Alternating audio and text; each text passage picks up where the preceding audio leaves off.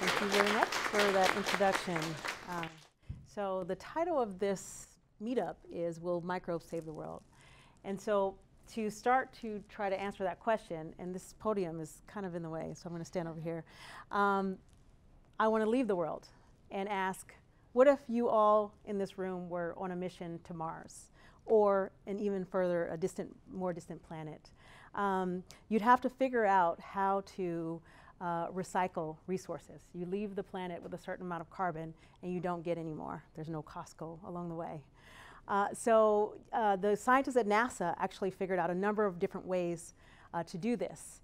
Okay, there's a video, I guess. I have to get into the have to get into the shot. Okay, here, and in my hair. All right. There's rules here. Okay, good. I can't venture outside the box. So yeah. So what was that? Oh, I guess I could. I probably should, since I'm a little short. So one of the things that you'd have to recycle would be your carbon dioxide, as an example. And it isn't that intuitive. It's not moving. Where is it? Okay. So the scientists at NASA looked at microbes as a potential solution.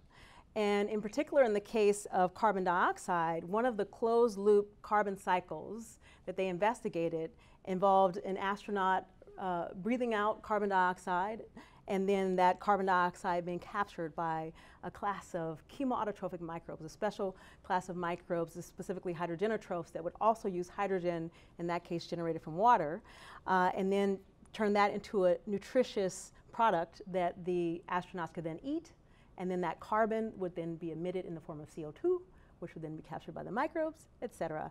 And so a closed-loop carbon cycle would be created. So a colleague of mine, Dr. John Reed, and I were really looking at climate change. We were looking at carbon dioxide and how our CO2 emissions just continue to rise here on Earth. And we asked the question, well, space is kind of like a spaceship. I'm sorry, the Earth is kind of like a spaceship. We do have limited resources and limited space. And we have a lot of carbon, and we really do need to figure out how to recycle it better. So we found this work done by NASA during the 60s and 70s, started reading these papers about these hydrogenotrophs. And we asked, well, can we actually take these NASA-type microbes, I'll call them, and use that as a way to recycle carbon here on Earth? And so the microbes that they used in nature are actually really good at capturing and converting carbon dioxide into nutrients in those local ecosystems where they live and thrive. And those places include things like hydrothermal vents or hot springs. So they're not typical places on Earth. But in those ecosystems where there's dissolved gases, they recycle the carbon really well. So we started working with these types of microbes, and happily we found that we could indeed make products out of them.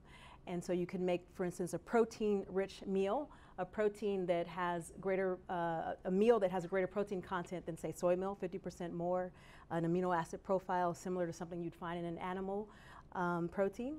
But you can go beyond that. So that was kind of a happy discovery of ours.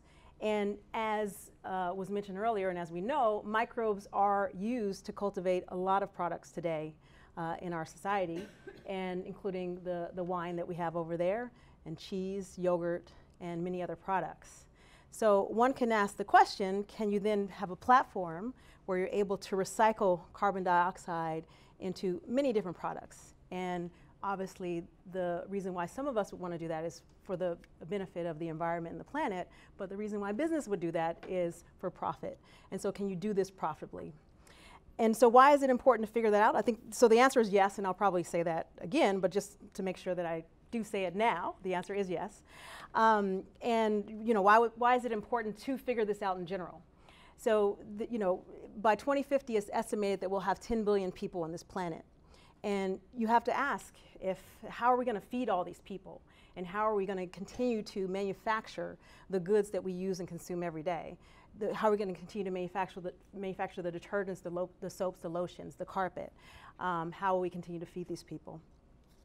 And so just an example as to how our current practices cannot sustainably scale to do that. This is an example of rainforests in Indonesia and Malaysia and other places are cleared regularly to make room for palm plantations. And that's important because palm oil is considered to be in about 50% of consumer products. So whether it's ice cream or detergents or soaps or lotions, palm oil is in a number of goods that are in my cabinet and in your cabinets as well. So we're all effectively beneficiaries of cleared rainforests. And the problem actually gets worse because in modern agriculture, there's been over 19.4 million square miles cleared for food and for crops. And so what does that look like? Well, it's the area of Africa and South America combined.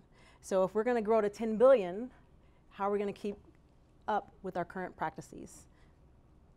So if you switch over to a type of cultivation system that relies on microbes in this case that grow in the dark, you can scale vertically instead of horizontally.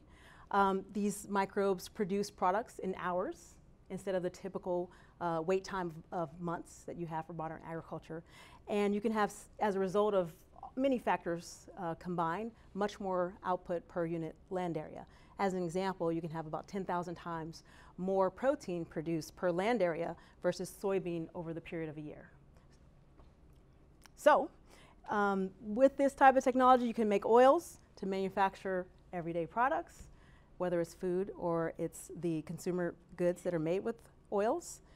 There's also protein that you can make as well to feed the planet, replace things like aquaculture feed that currently they're feeding farmed fish, wild-caught fish. So let's not do that. Let's do something more sustainable. So if Earth is our spaceship that we're currently on, how are we going to build systems that allow us to manufacture products and feed people in a way that's sustainable? And I think microbes can be an answer to that.